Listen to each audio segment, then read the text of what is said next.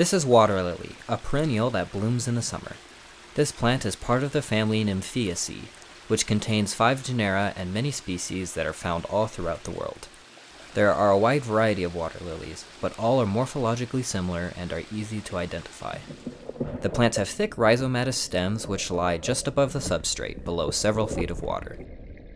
The leaves grow spirally alternate along these rhizomes and have very long, thick petioles that carry the leaf blades to the surface of the water. The leaves are peltate and have simple margins. They are either emergent above the water's surface or float directly on the surface of the water. The flowers are carried individually on long stalks and are either emergent or float on the surface.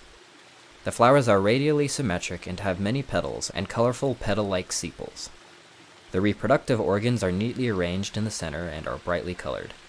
The flowers are usually white, yellow, or pink, and there are varieties which display many vibrant shades of purple, red, and blue.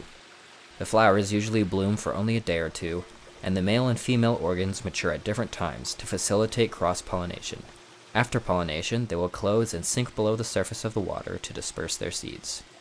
The flowers also give off a strong, sweet fragrance.